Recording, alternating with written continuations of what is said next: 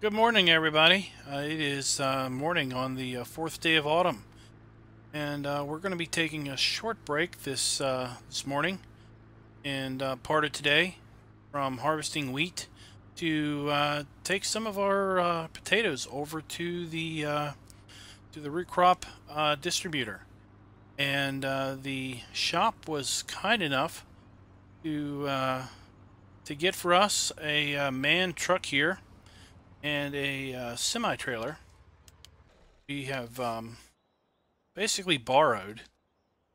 We had to put a deposit down on both of the truck and the semi-trailer here, but we are going to be able to get our deposit back as long as we can return the truck in a timely manner.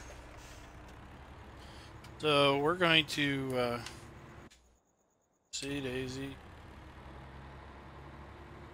I'll spin this around actually. Long trailer here. We're going to spin this around and go this way down to our pigs.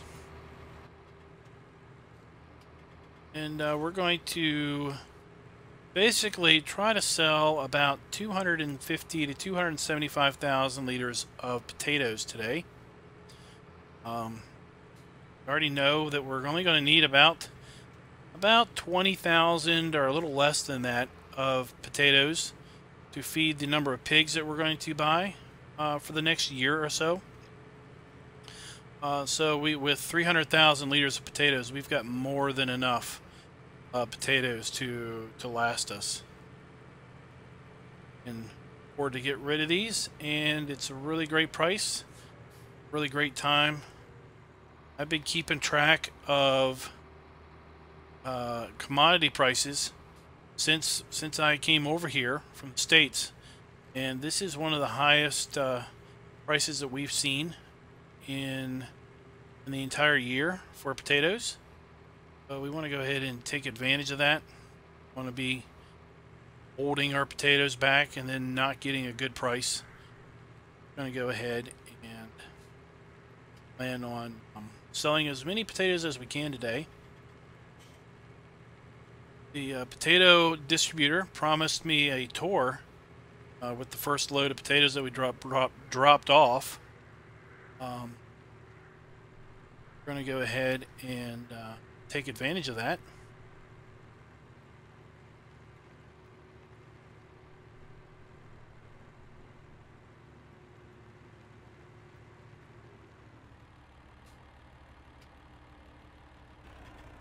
Seem to be caught up on the bush.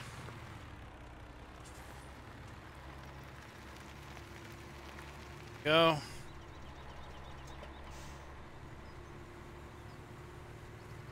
There you can see our first load of straw bales that we brought back yesterday or last night.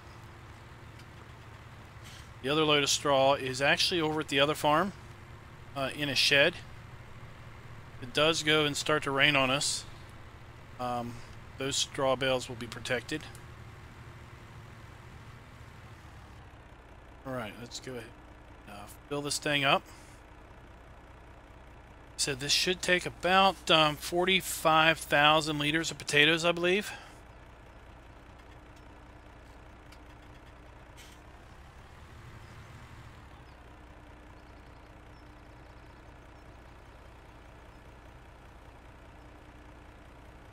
Oh, it keeps going and going.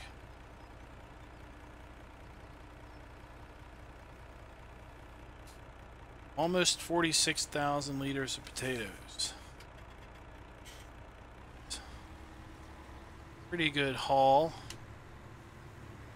say so myself. See if we can't get out of here. Got a pretty long trailer.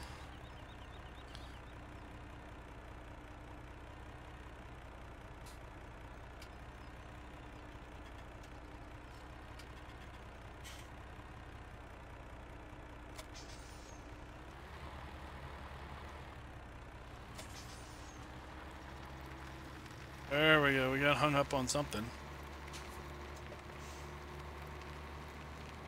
Sure, by the time we make a couple trips, we will have figured this out.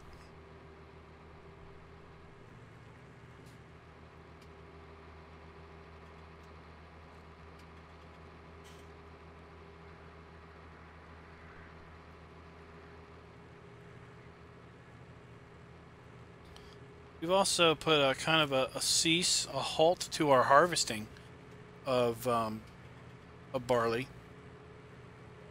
because we don't need to be putting more straw on the ground than we have to leave on the ground. Whatever we don't get harvested today as a result of the impeding rain, we will just pick up tomorrow and finish up the barley field tomorrow, and then just go ahead and get started on our canola field.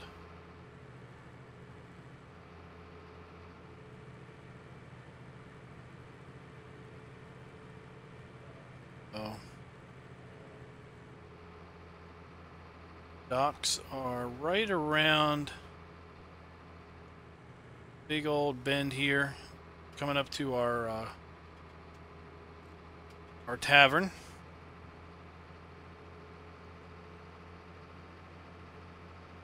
And we can see the cranes over there in the distance for our dock.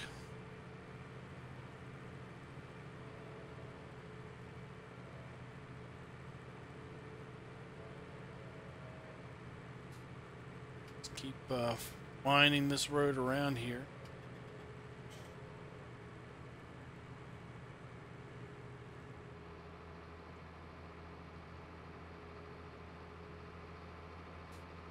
And let's see. I believe the entrance for the root crops are past the granary. Let's see. Turn in here.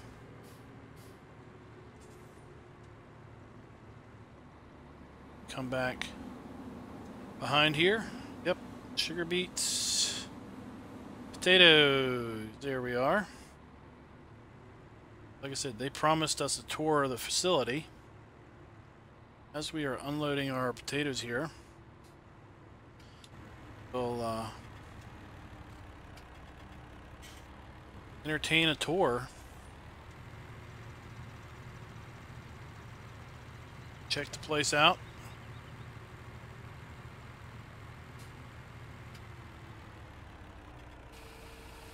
Right.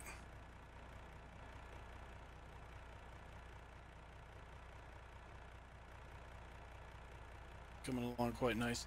Go ahead and back in here.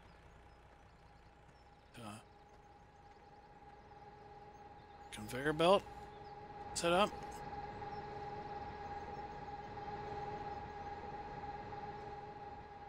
Looks like we're grading or sizing the potatoes here. Check this out. Now look at that. We're grading potatoes. I guess the big potatoes in one bin and the little potatoes in another bin. Pretty cool. Pretty neat indeed. I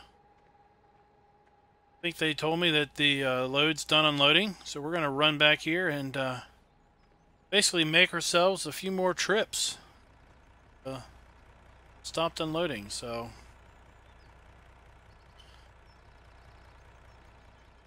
I am going to stop our narration now at this point and turn you over to some handy dandy driving music as we make some more trips here.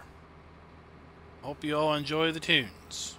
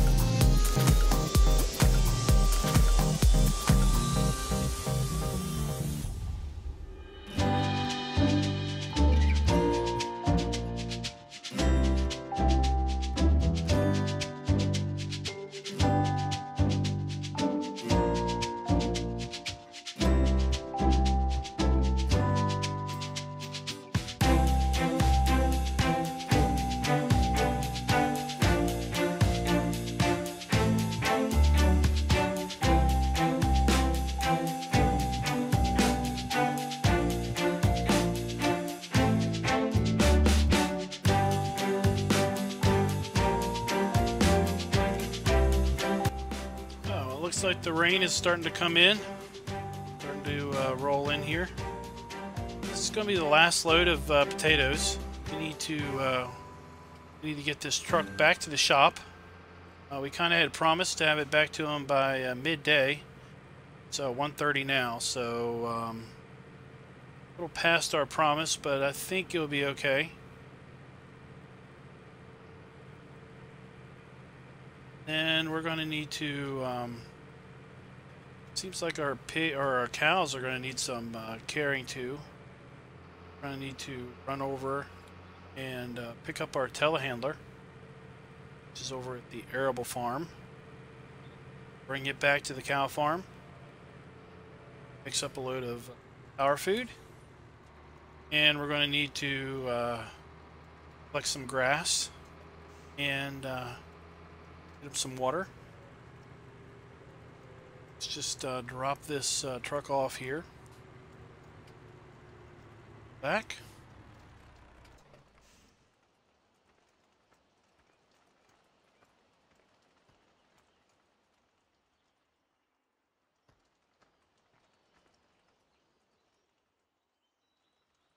All right. So they were very gracious to have their truck back. They gave us our full deposit back. Now we can run over and pick up that telehandler.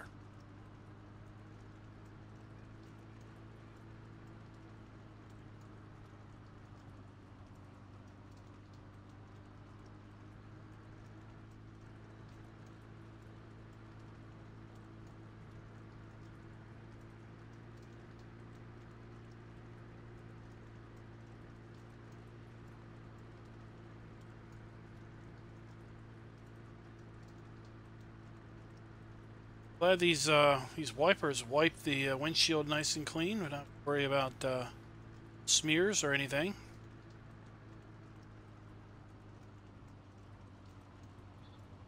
So in here.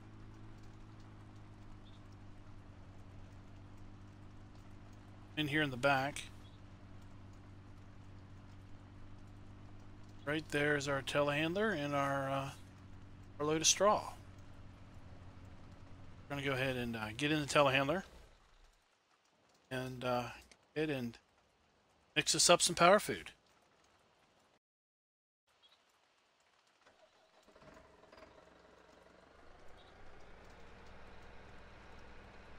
Whoa, we need to not bring our whole trailer load of straw out here into the rain, that's for sure. It's a good catch. Glad that we noticed that we were accelerating awful slow. Let's head on over to the cow farm. See if we can't get our power food mixed up and get some grass there for our cows.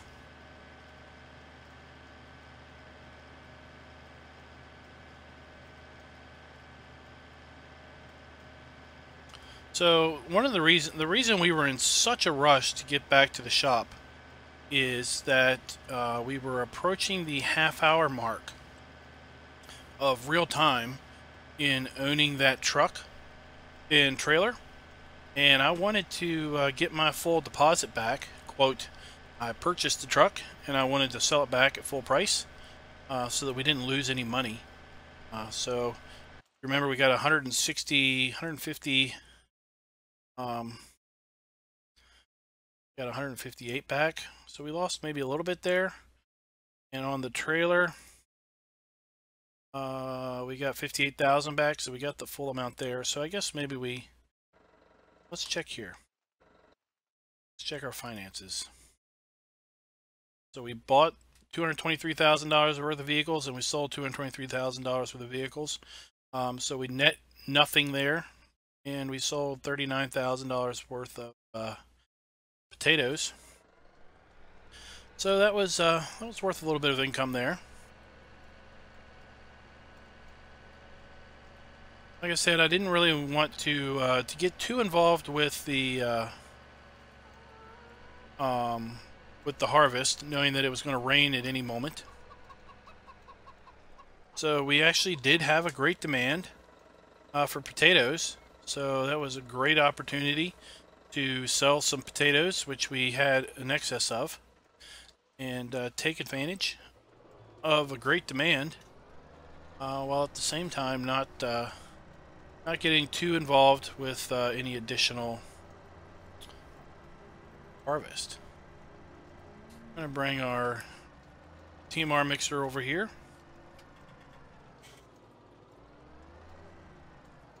And put 10,000 liters of silage in our mixer. Figured out a pretty good ratio here.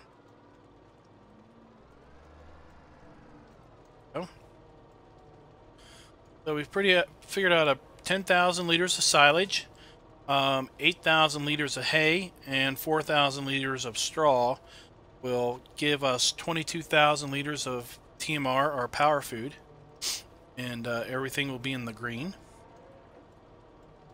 We figured out why we couldn't stop the silage flow the other day, or the other time that we were doing this on camera, and that is because it was set to automatic.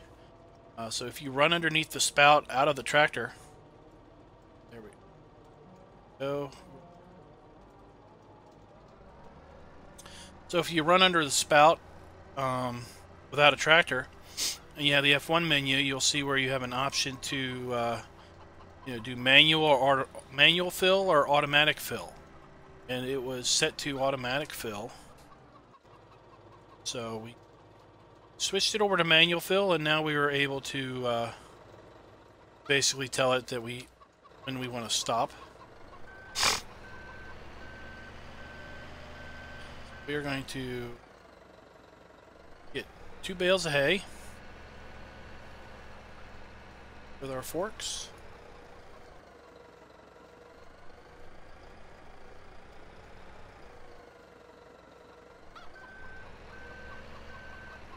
Probably don't too high.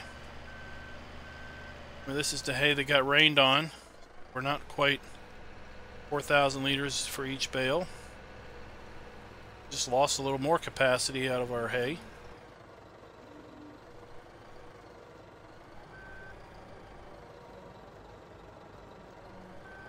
Okay. And here's our straw. All the straw that we got off of the wheat field. It's more straw than we are going to need. Let's see if we can't get this in here before we lose capacity.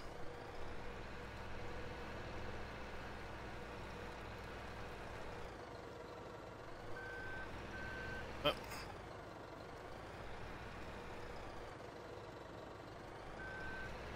There we go. See all of our power foods now in the green, all the mixing ratios. Park this here. Oops, we're having a hard time here running into things. Let's park this here. Off our beacon.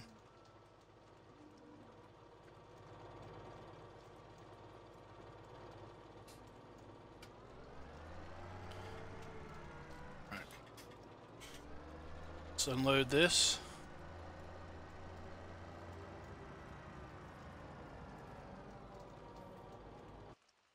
Take a look at our cow area.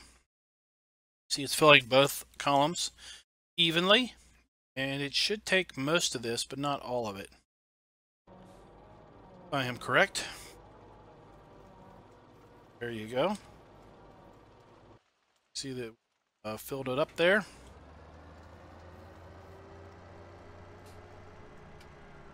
Let's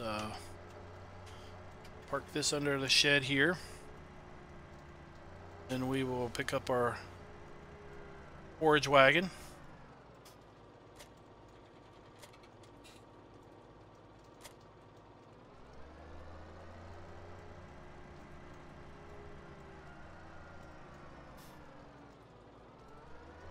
I want to show you something because I saw this the other day when I was over here, and just want to mention it to you so that you all can see this.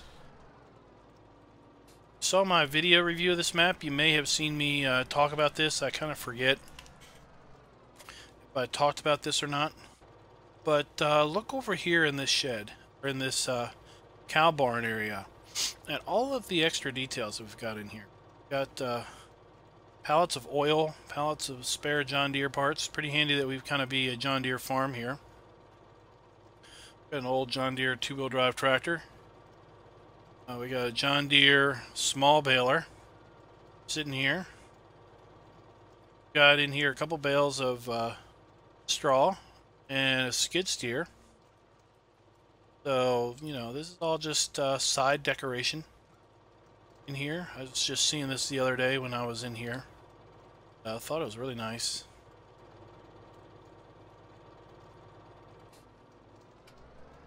Let's go ahead and get our mower. Get ourselves some grass picked up.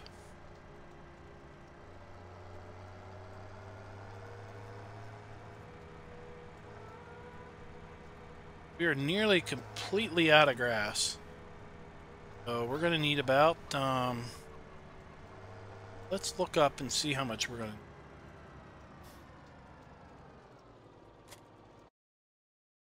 need. We're going to need fuel, that's for sure, in our tractor. So we are going to need 5,600 liters of grass. So let's check our escape screen. We have 343 liters. I need 5,600 liters, so let's try to collect 5,300 liters of grass and see how close we can get to emptying the trailer. Be kind of a little game. See how close I can predict.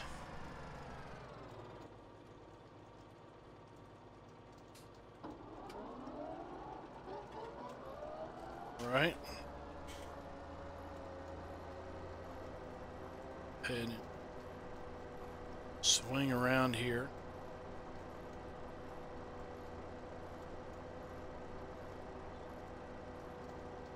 Turn on headlights.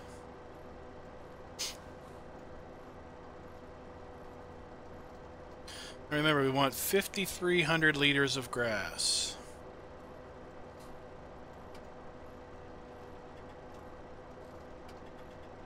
See where we've basically been mowing here in the cow pasture. Obviously, they don't seem to actually eat the grass. They just seem to smell it.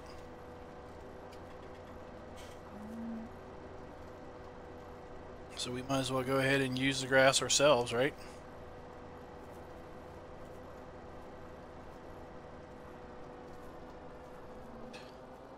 There we are. We're at 5,300. 5,341 exactly. So let's dip this in. Cows, we don't need to be getting in our way here.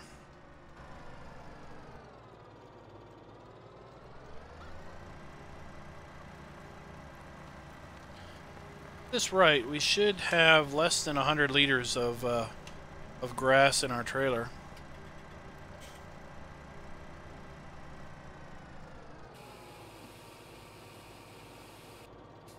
Oh.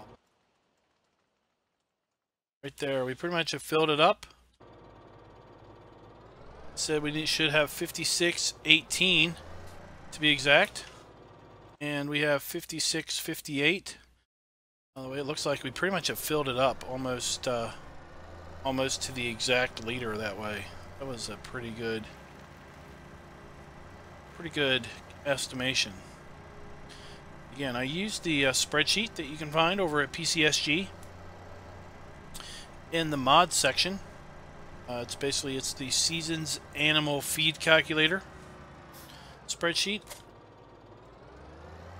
It will tell you with a fair bit of accuracy how much food you need to supply each particular animal type for each particular season based on season length. looks like we need to top them off with straw. And then we need to run our telehandler back over to the other farm and get them, get the water truck, top them off with water, and then we will close ourselves out for the day.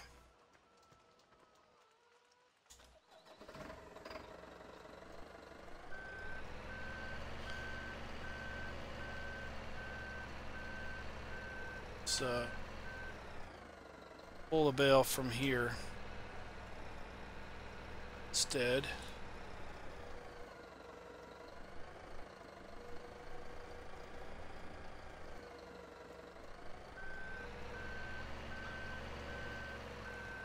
Right.